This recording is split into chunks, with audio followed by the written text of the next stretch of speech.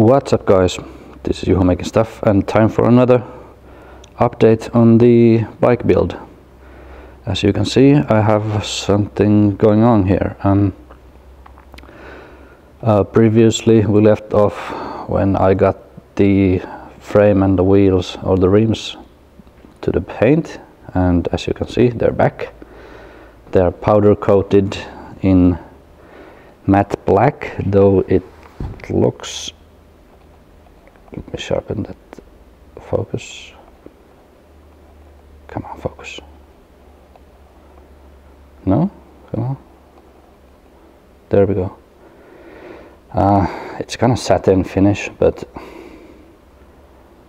it looks fine. Oh, by the way, these are the new rear shocks that I'm going to have. And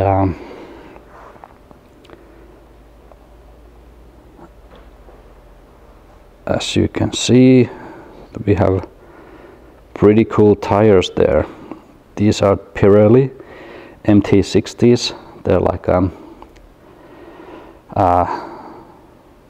road slash off-road tires. I think it was like 60/40 tires, but they look pretty cool, so I just wanted to have those knobby tires, even though I will be not doing that much off-road with this. But now if there comes a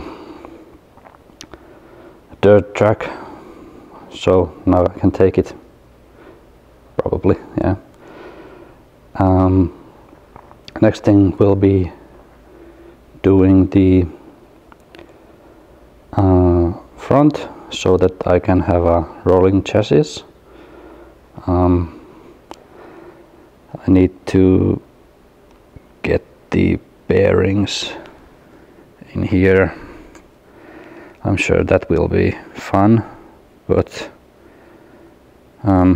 if they don't go easily, I always have hammer. Okay. Oh yeah, a couple of other parts. There's the T-clamp. These are the foot peg covers, or the leg covers. They came out pretty cool. You can't even tell that they are cut there, but I think they're pretty nice. Better than the original. But yeah, I'll start to build this thing up and talk to you later. Exotica.